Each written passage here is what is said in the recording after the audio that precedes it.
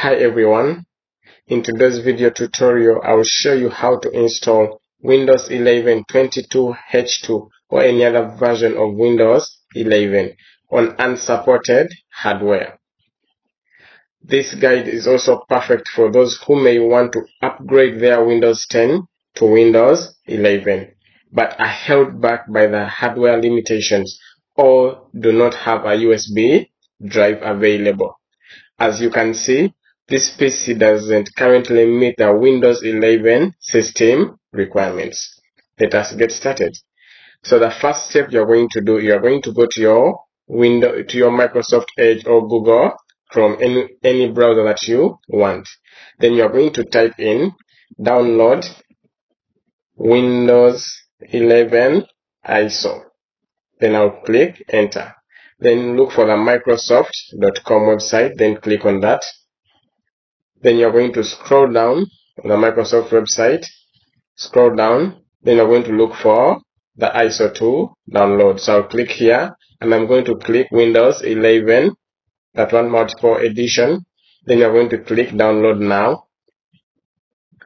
Then you're going to come and choose the product language. So I'll be choosing English, United States. You can choose any language that you prefer, any language that you would want to use. Then I'm going to confirm. So when I'm done, so I'm going to come and click the 64-bit download link. So I'll just click download and I'm going to start downloading my Windows 11 22H2. But this method can also work on any other version of Windows 11 that you have. Okay, so we shall wait for it to finish downloading, then we shall continue. Okay, we have finished downloading Windows 11 ISO file. Okay, when you're done downloading the Windows 11 24H2 version, the next thing you're going to do, you're going to need to download a tool called Rufus. Okay, so go to your Google Chrome or Microsoft Edge and type download Rufus and press enter. So you come and click on the first link that you have, rufus.ie. Then you're going to scroll down and scroll. So shall be downloading the latest version currently now, which is 4.6. So I'm going to choose the portable version 4.6. You can also try and use that one in case you want to install it. But I'll go with the portable version. So I'll click that and I'll start downloading. So download the portable version. Okay, now we are done downloading. So we have the Windows 11 24H2 version. Then we also have our Rufus downloaded. So the next thing you're going to do, I'll minimize that first. Go and click on the Windows button like this, on the start button, sorry, and type disk management. So they'll bring for you this one, create and format hard disk partitions. I'll click on that. Then when you come to the disk management section, you're going to come and make sure that you are not selecting any of these two. Okay? In case you are selecting one, it will show something like this, okay? But you can click anywhere like this, then it is not selecting anything. Then you're going to come to action, and then you're going to click create a VHD. A VHD is a virtual disk. Okay? Now, when you're creating the virtual disk, they're going to ask you for the location where to save your virtual disk. So basically, we are going to be using the virtual disk to install our Windows 11. So they're going to ask you where do you want to save your virtual disk. You can save the virtual disk anywhere that you prefer. If you check my PC, I currently have only one partition. But if you have more than one partition, you can even install it on any other partition that you want. Okay, so basically I'm going to be saving my virtual disk on my desktop. So I'll come and click this, then I'm going to click on desktop. Then I'm going to give it a file name. You can give it any name that you want. So I'm going to call it Win11 virtual disk. Anything that you want. Then I'm going to save it. Okay, when I'm done, we're going to come and look for the size of the virtual disk that we are creating. I think if you are installing Windows 11, basically you need to have maybe 8 gigabytes and 9 gigabytes around there, maybe slightly more than 8 gigabytes. So I'm going to create a 9 gigabyte virtual disk. So what do? You come and look for your calculator, then I'll open that one. So we're going to basically look for how many gigabytes that we want. So for instance, I need 9 gigabytes. So I'll just click 9. If you have any other number of gigabytes that you want to create, you can input that. So I'll put 9. Then I'm going to say 9 times 10, 24 megabytes. Then I'm going to say equals. So the number I'm going to get is 9216. So this number that I have, 9216, the same number that I'm going to input on the virtual disk size. So I'm going to write 9216.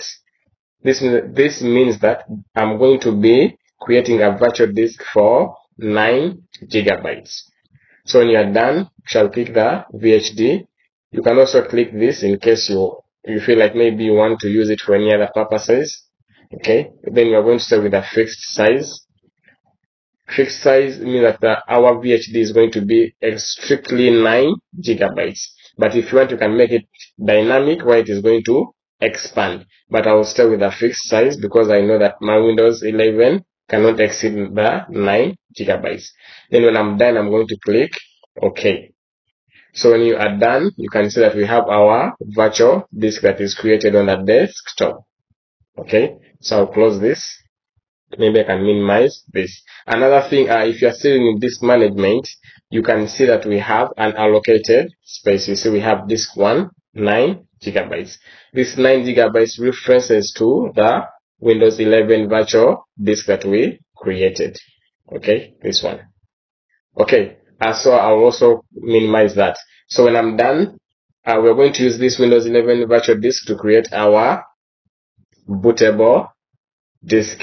So what I'm going to do, I'm going to go back to and look for the Rufus that we downloaded, the portable version. So I'm going to open Rufus like that. Yes. Then I'm going to also click yes for online updates. You can choose any option you want. Now, in case you are not having any USB drive installed in your PC, or like in case you're not inserting any USB drive, automatically Rufus is going to pick up the virtual disk. It will pick it up automatically. But in case you have a USB drive that you are inserting in your computer, then Rufus is going to pick up the USB drive first. So if you want Rufus to pick up the virtual disk, then make sure that you take out the USB drive from your computer. Okay, so if I hover through here, you can see that they are saying Microsoft Virtual Disk 9 gigabytes. Then I'm going to come and click select. Then I'll look for the Windows that I want, which is Windows 11 24H2. So I'll click open. Then when I'm done, I'm going to come. You can come and select GPT and MBR depending on your system. Okay, please make sure that you know if your computer is using GPT or if your computer is using MBR. Okay, if your computer is using MBR and you want to change it to GPT, you can please check out our video of how to convert MBR to GPT. Okay, so please confirm before you move on this. Then I'm going to click on GPT. Then I'll come and move on. The rest I'll just click start. Then you see that saying remove the requirement for 4 GB and everything. I'll tick that. Remove requirement for online Microsoft account. I'm also going to tick that. Then I'll set disable BitLocker. I'm going to disable data collection. Then I'm also going to set the regional options, the same as the current user. I also want to create a local account with the username Bwinex. So I'm going to tick everything.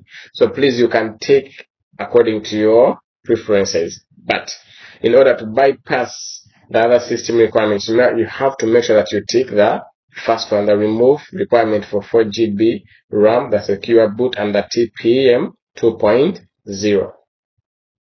Okay, then when I'm done, I'm going to click OK. Then of course they're going to erase every virtual disk. It is empty. So I also click OK. Then everything is going to start. I realized that when you are doing this, it is going to be so fast since that the virtual disk is where located on your drive automatically. So the process is going to be so fast. So I'll come back when it is done. Now we are done creating our Windows installation drive. Okay, so I'm going to close this. I can also close this. And now when you come to the virtual disk that we created, so I'll be opening it up. Okay, when you open up the Windows virtual disk, you can see that we have all of this. Okay, basically we have all of this. Okay, so that what you're going to do is you're going to click on the setup, double click setup like that, to start the process of even installation or upgrade. So I'm going to click on that setup, then I'm going to have the process that is going to start running up. If you check and if I click under this PC, you're going to see that Windows 11 has already set up the files, like it has already, the files have already been like extracted. Okay, so they've been mounted to this other partition that is created here. So you will see something like that. So let us continue. So we are going to have Windows 11 installation process starting up. Then I'll come and choose next. Okay, that's saying install Windows 11. So I'll just click next. I think you can do the rest of the processes. Then you're going to be getting updates. Basically, it may take some time to finish up everything because you are already installing Windows 11 on unsupported hardware. So it will take some time compared maybe to other computers that have the hardware.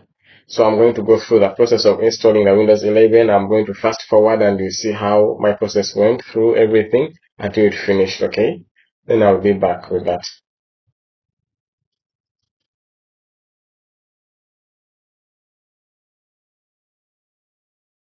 Our installation has finished. You can see that now we have Windows 11. If you check and I click here, we have Windows 11. We did not lose any of our data. If you remember, we created a virtual disk, Windows 11, it is still here. Okay. So thank you for watching the presentation. I think that is it. Maybe I would also advise that you go ahead and delete this. It is fine. You can go and delete that. If you go to this PC, see that?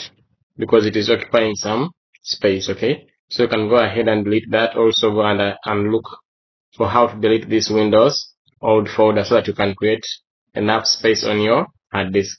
Okay, so you can go and delete that, and also you can Google how to delete the Windows old, and also it is fine, you can just delete this virtual disk. Just right click and you delete.